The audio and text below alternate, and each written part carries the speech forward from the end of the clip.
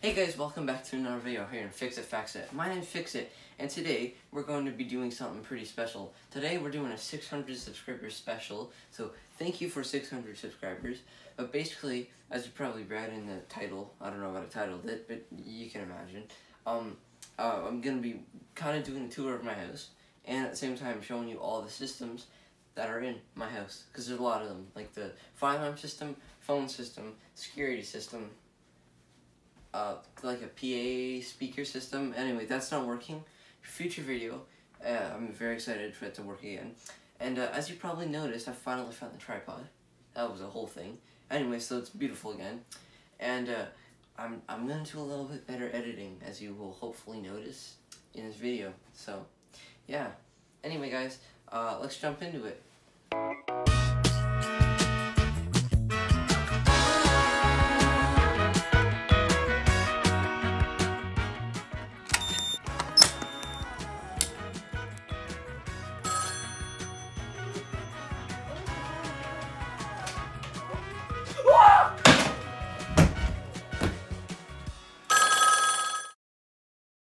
Since we're here at the set, I figured we would just start here.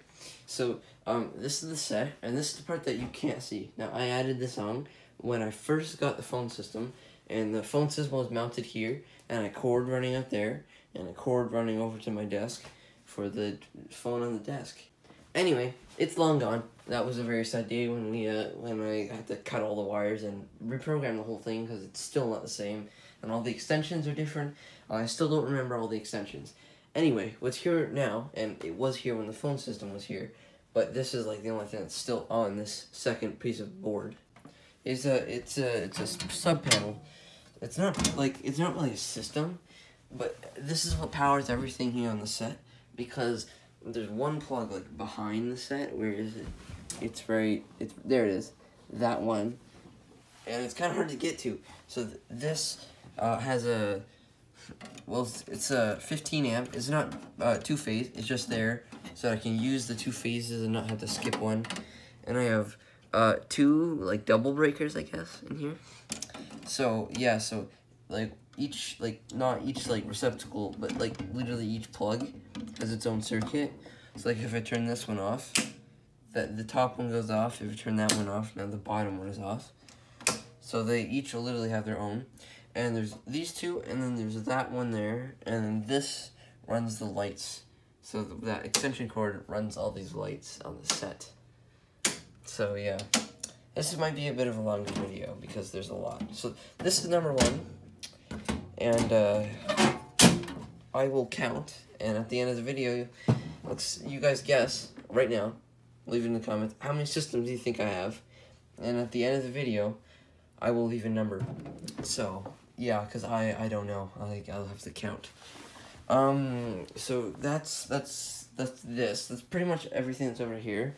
Now eventually I'd like to have part of a phone system over here, but I don't have that. Oh, I guess this counts.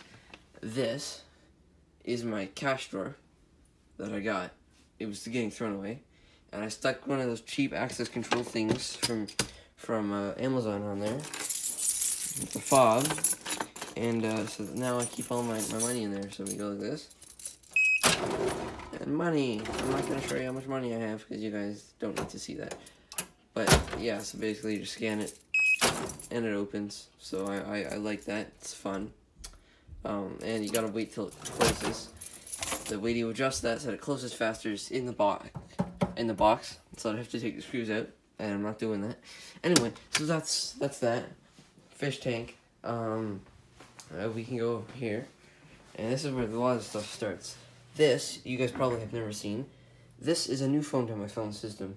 Now, I have a Northstar 6x16 phone system, so Northstar phones, and this is an M7324. Now, I have an M7310, so I have, I think, 12 more buttons on this. So I have all 6 lines on here. Now, obviously, only one line works. As you can see, only one works. Nothing else does. And then we have like everything else down here, so we can call different rooms. So for example, I'll go make the toilet phone busy, don't worry, we'll get to this, but if I'll just take it off the hook, like that. And you can see it pops up like that line is in use, even though it's not a line. And it also acts that if I hit it, it will call that phone, even though it's going to say busy, because obviously. And I can do priority, because this is my main phone. And it basically kicks them off whatever other call. There's also something called a voice call with the system, where you hit it, and then you dial an extension, or hit the button, and it picks up the phone for you. So it's like a two-way page, and we'll get to paging in a minute. But basically, I have that. And then there's also music with this phone system, which when I go downstairs, actually, I will fix that. I needed the USB stick. Anyway, next system. So this is the reception phone, and that's one of a lot of extensions. So you can do extensions and dial out, and when you call in, there's, I forget what it is, auto attendant, I think, where it's like, thank you for calling, and then you dial the extension number. Anyway, next system, security system. So this is a DSC Neo security system, and I love the security system. It is the best. Now, I have multiple partitions, which basically means one control panel, and it acts like multiple systems. So we have this system here, and the motion sensor, and door contact. Now, I will be testing a bunch of these systems, but I'll use the other partition downstairs, because the siren's downstairs, so that'll be easier. So, I guess, basically what I'm going to do is like show a bit in every room, and at the end we'll test them all. So, security system in this place is there. Obviously we got my computer, multiple computers. That's the one that crashes, but the one I use the most. And that one I'm just putting Windows on because it doesn't have Windows. And this is my Home Assistant server. Now basically a Home Assistant server. Home Assistant is like a free home assistant. It's kind of like a Google Assistant. I'm not gonna say it, or like an Alex 8. Except it's local, so it doesn't go through third-party companies. So I will pull it up on my computer so you guys can see. Also, I finally upgraded from a Chromebook to a Mac. Anyway, so this is Home Assistant. It's local. This is the application for Mac. But if you were to get this from anywhere, like on your phone, it would show the IP address of that. And then from there, you have this menu. So for example, I can turn off the lights in here. Well, they don't go off because the set lights aren't on this. But for example, these Christmas lights and that light, when I hit the button, those go off and the light turns off. And I also have it programmed so that when I hit the switch, the light comes on and those. Yeah, there it goes. And the fish tank also comes on with a stolen extension cord, so that doesn't work right now. Right now. Anyway, that's the Home Assistant setup. And then, this is the start of the speaker system that I was talking about. My old speaker system. This is my Bogen UTI-1 paging interface. I'm not really going to get into this because there's a whole nother video coming out on that. And then down here I have my networking setup. So, network switch, a media player, but I don't know why it's in there. And that is called a Magic Jack. It basically is like an VoIP to analog phone adapter. So that's how I have an outside line on my old phone system. This is from like the 80s, like when my house was built in 1988. Anyway, yeah, so that's that. So now we are gonna not go downstairs, but go out. And fire alarm system, more on that later, but horn strobe and pulsation. That's how my channel started. Anyway, I'm gonna go to the next place. Obviously, the next place is the bathroom. With this oh right, I forgot to hold it back up. Nerfon, that was tough to install. This one is an T7208. 1, 2, 3, 4, 5, 6. Yeah, T7208. It's the Northstar phone system. These are the newer kinds of phones. I'll show you what the old ones look like. But you got the Nortel networks, because this is newer. And they made these right before Nortel got bought out by Avaya. That was a shame. Anyway, so yeah, went in the toilet, so yeah. And that in the family room. This is the only thing that's here. This is a T7316, I think. So this is, again, the newer line of phones. So, yeah, newer line of phones. And this one I just installed. So you got like VM, cell phones and line 1 and line 2, even though there's only one line, and page, so you can page. You can't really hear it, but all the other phones in the house just went off. So yeah, that's fun. And I'm just gonna check here. This is a T7316E. The E is for extra, so you got extra buttons. For example, I think the speakerphone button isn't here and they're not extra, and so is the handset. So I think that's something special with the E. Anyway, that's this phone, and I can dial like a reception, and the buttons on this one works the same, where if the extension is in use, it will pop up like a line. If at reception, it will go call reception, obviously. So you can see living room calling. The intercom line is flashing, and you can see the living room is in use. So if I answer that, okay, that's this weird thing.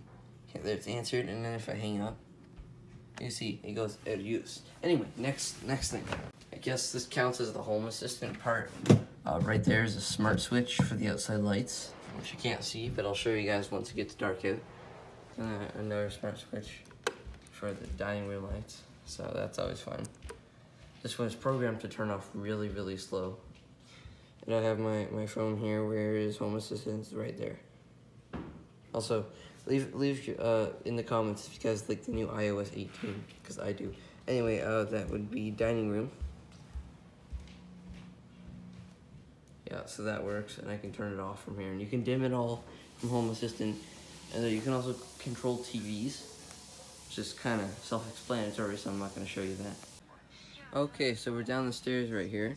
And why is my phone playing stuff? Anyway, stairs. So we walk here. First, we got a fire alarm pull station. I'll demonstrate the fire alarm system. I just forgot my keys upstairs. And unfortunately, there's no smart stuff down here. There's a couple smart switches that I didn't show you guys, but you guys get the basics. And this is a work light that I'll turn. So yeah, pull station here. We walk in a bit more. We have a phone here. And actually, I completely forgot. In this guest bed, I just installed another phone here. This was the old one that was upstairs. So like I can intercom, dial 21. And yeah, the phone rings, so.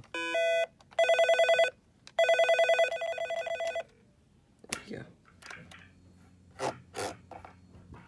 You can hear it. So yeah, I'm gonna go, is that? Yeah, it's hung up, okay. So, those are two extensions, and then this is my fire alarm demo board.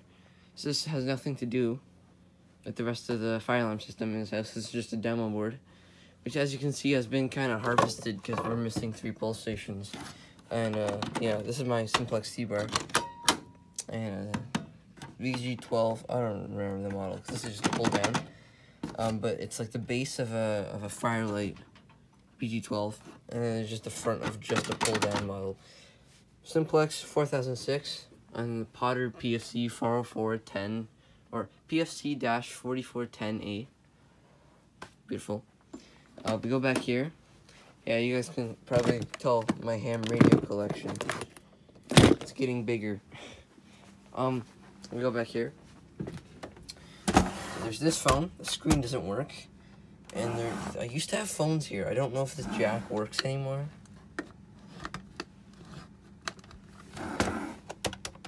No, that's a dead jack. It doesn't work anymore. And there used to be a jack. I don't know if you guys remember. There was a box on the wall. There's a phone right here. And there was a jack right there. Oh. And that's also been cut. That's the wire for it.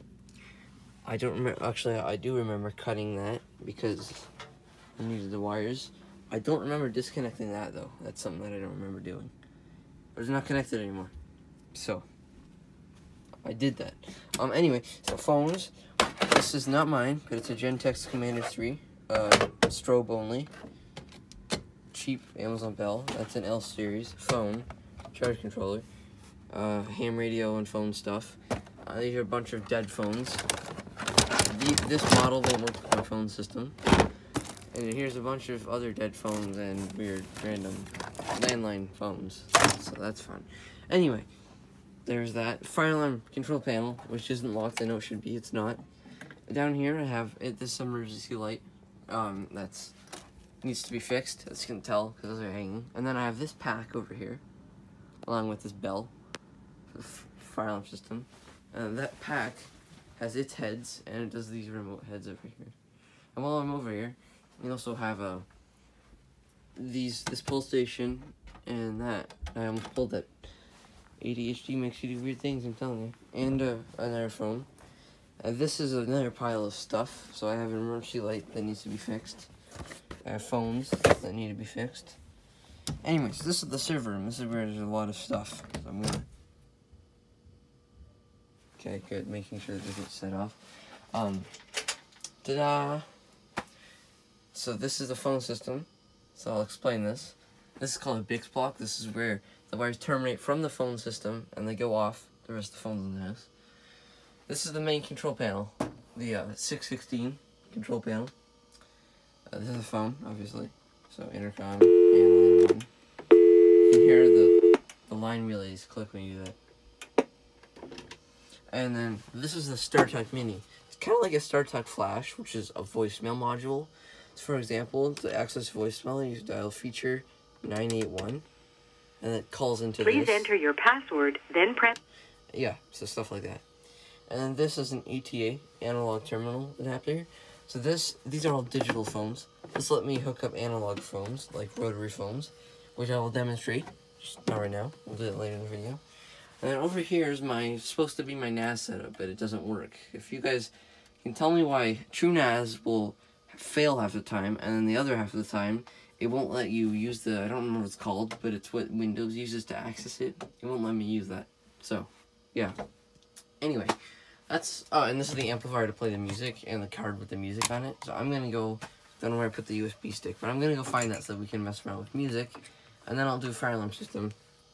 Actually, I'll do this too, so I'll go get that stuff. Okay, so I got a rotary phone. Well, you can be any analog phone. It's like any normal landline phone. I got a rotary phone. And at first we'll do music. So to turn on the music on any phone, it's also the hold music. You hit feature 86, right? Music on. Nothing's playing because I have to put the card in. So I think the first song, so that I don't get copyrighted because it's actual music. This isn't a public number. I mean, it is, but I'm not telling anyone. So I have copyright songs. So I think it's the Stranger Things intro. No, hang on. No. I don't. That's the Stranger Things intro. So you can hear it, right? I gotta be fast. So I don't get copyrighted. You guys hear it, right? Okay. Gonna turn it off. And then I guess I'll demonstrate the hold music. Okay, so I'm gonna call myself on here to demonstrate the hold music. Just give me 2 seconds.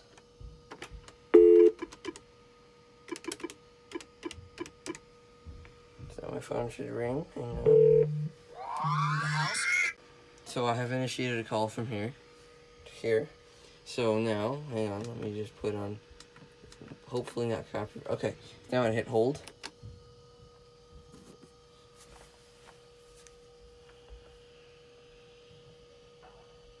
Oh, it's because it's so quiet that you can't hear it. Here.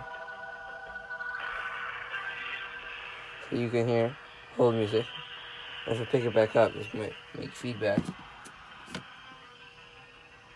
Oh, so now it says the word. Hello. And put it back on hold. It's pretty cool. And it does that for some reason. It goes all crackly like that, even though there's nothing wrong with it. So yeah. So that, and now we can demonstrate the rotary phone. So, through the ETA. So if I pick it up, this one's extension is 35. So if I dial 3, 5.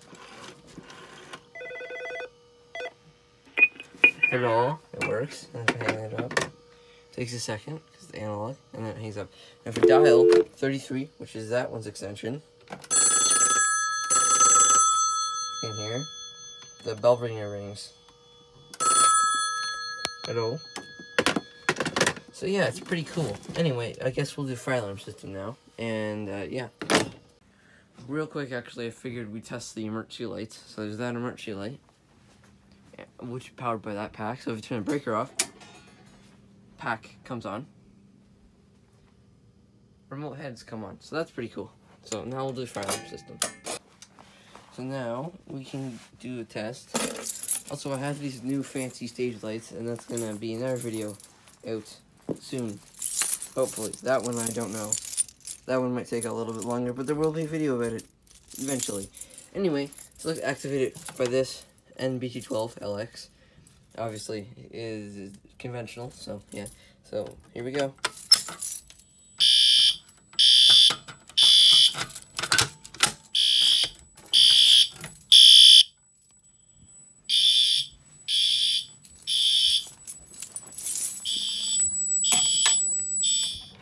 And there we go. So that was cool. So now we just have the security system to test. So in the server room here, that's the security panel right there, that one that the door's open on. And that's the siren right there. So yeah, so when I open this door, it should go off. Oh, nope, it wasn't armed. There's another pull station in here. And a red phone, because why not? That's the keypad. So there's motion and door contact in here. I'm not gonna... Actually, hang on. There, okay, I armed it in stay. So now the second that it opens, it should just instantly go into alarm. Yeah, I'm gonna wait till this finishes arming and then we'll open the door. Okay guys, so it's armed now, so now when I open the door, siren should go off.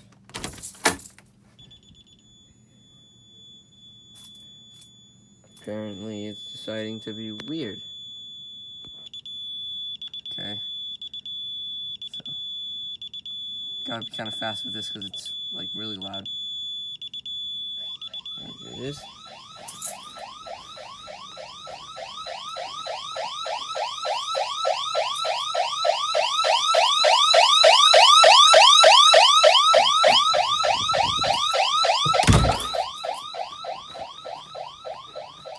You can go shut that off now.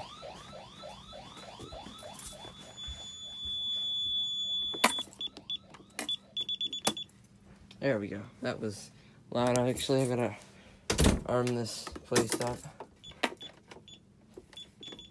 Okay, there we go. God, my keys are just not having it. Anyway, guys, I hope this is the end of this video. So, hope you guys enjoyed it.